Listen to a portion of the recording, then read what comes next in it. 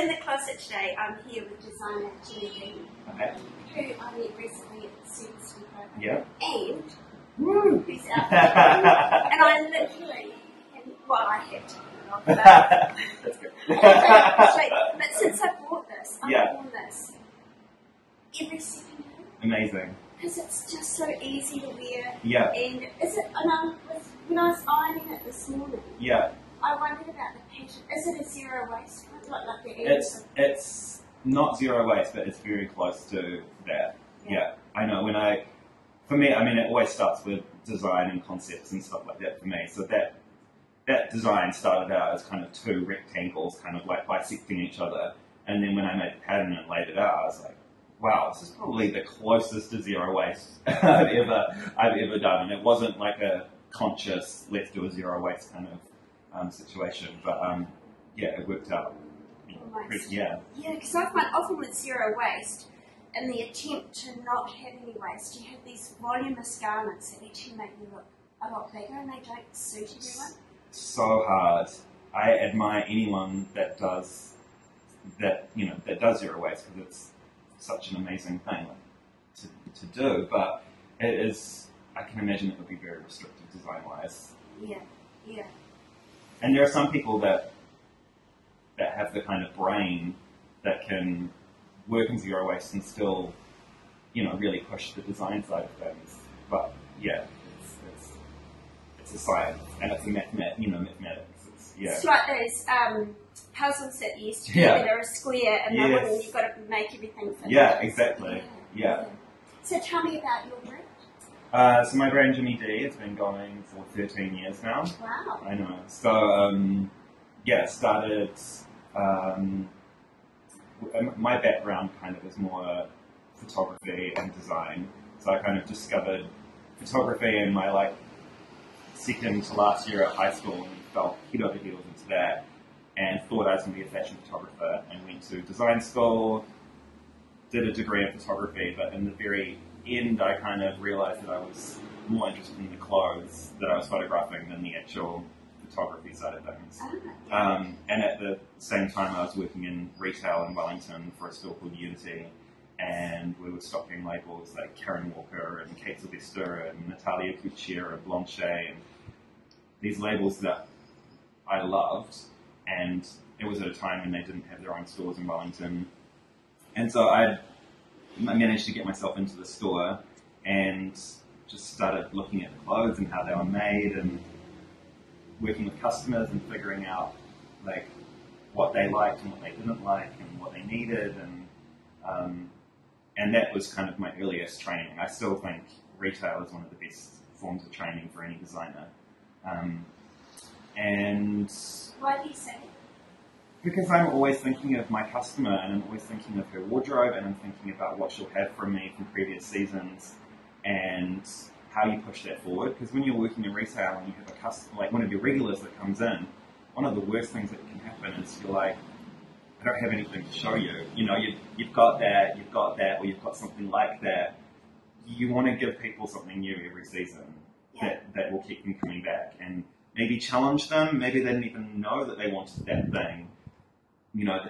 So that's why I think retail is a really important training, because I'm always thinking of the customer at the end. It's like, just how I can keep them coming back every season and so they won't get bored, Yeah. So because you've got your new range just over here, can you do a swing around? So you always consider what came previously. And if I've been working with the same kind of fabric for a few seasons, I think it's time to change it up. Let's introduce a different kind of finish. Let's think kind of shinier or slinkier, or let's go back to something sheer again. Let's introduce some colours. Let's maybe do a few more kind of form-fitting things.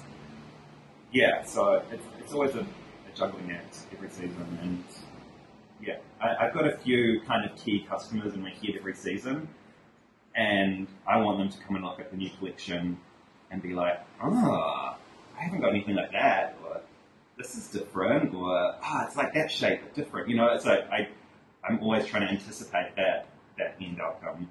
Oh, interesting.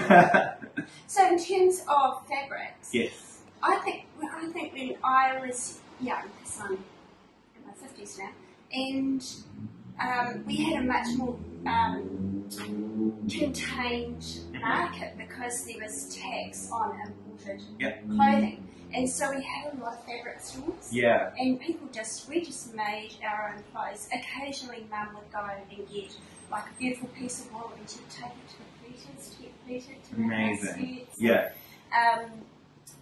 But there'd be a whole lot of fabric stores, and you knew where to go if you wanted wool. You knew who specialised in silks, you know, because each of them had their own sort of speciality fabrics. And now you have Spotlight, and you have, there's so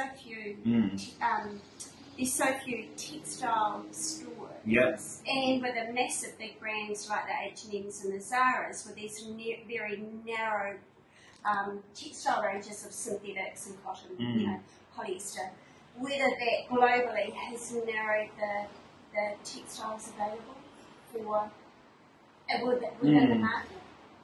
I mean, yeah, it's almost becoming harder to work with natural fibres because for some reason natural fibre prices seem to be increasing every season. Like our silk prices have gone up like 30% for next season. Wow. So I do feel like it's becoming increasingly hard to work with natural fibres. There's definitely a push towards polyesters and those kind of fabrics, or viscose. I know what you're saying, and we're kind of at the mercy of these people that are bringing fabrics into New Zealand, and at the mercy of what the bigger labels here are going for as well. That's where they're going to target their collections, their fabric collections too, as those are the big ones. So, yeah, I'm very, I like natural fibres, and I like the way they feel. And again, I think working in retail, when you're flicking through a rack, I think that's what it's one of the first things that people notice is the feel of a garment, So that tactile kind of response to fabric is really important to me. So I'm going to try as hard as I can to try and, stick to that kind of quality, and if I can't get it from one supplier, Yeah, I wonder if there's going to be a move away from synthetics, because all the research coming out now about the contamination of our waterways from synthetic fabrics, and whether there's going microfibers, to be a real market shift towards more. I think so. I think, and I was saying to you before that I think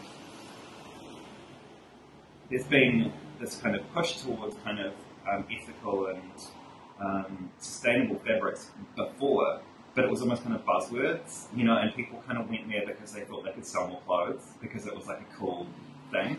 But I really feel now there's like more of a sense of urgency, and people are like consumers are more aware than ever, and really making conscious decisions. Like we went out for breakfast the other day and got Bloody Marys, and it didn't come with a straw, which was like so refreshing, and I just feel like little things like that are going to kind of start snowballing, and people are going to be a lot more concerned with the idea of waste and the environment, and it's going to be really uncool to be wasteful. So I can feel that kind of snowballing. Your clothing is such great quality in such beautiful fabrics. Ideally, where would you like, if someone buys an outfit from you, what would you like its life history to be like? Where would you like to see it go? I would like it to stay in someone's wardrobe forever. Ideally, that's number one. And that's what we're trying to create, is clothing that, obviously we don't want it to be disposable in any way. A lot of our pieces are not cheap. They're investment pieces, but and you know, yeah, being those kind of pieces, we want people to hold on to them for a while. Like every season we only ever make to order, so we go and sell our collections all over New Zealand. We get the orders from the stores, and that's exactly what we make.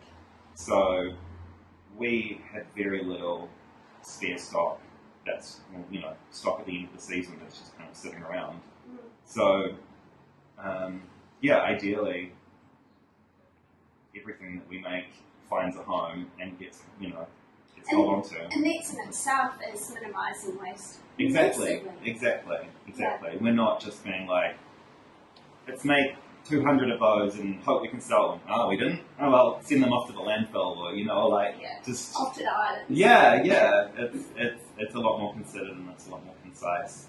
And every once in a while, I look on Trade Me, and I might come across some of my things, which is like great because, you know, it's going to find another home.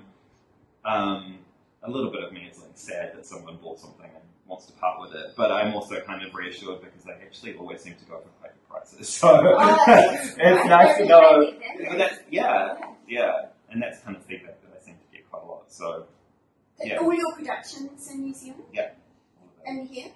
No, not in here. Right. But you do your sampling in here? Yeah. So we have Ash that works in the workroom, and she does quite a bit of sampling for us.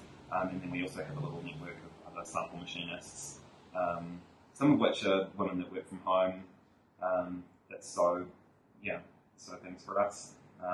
Others are factories, but we know all of our factories. We've been to all of the factories. So, yeah, it's a good little community of people that we work with.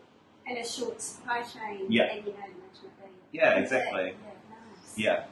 Yeah. I remember one day going for a drive around the factories, picking up samples and dropping things off, and sitting in the car and just being like, "This is so nice. I couldn't do this anywhere else in the world, really. Like, you know, and if I was working offshore and having stuff made in China, you wouldn't get that same sense of satisfaction. You know, going around and driving and seeing, you know, the ladies that run the factory and seeing the people that sew your clothes. It is a really good feeling to know that, you know, every step of that process we know, you know, the people that are making the clothes.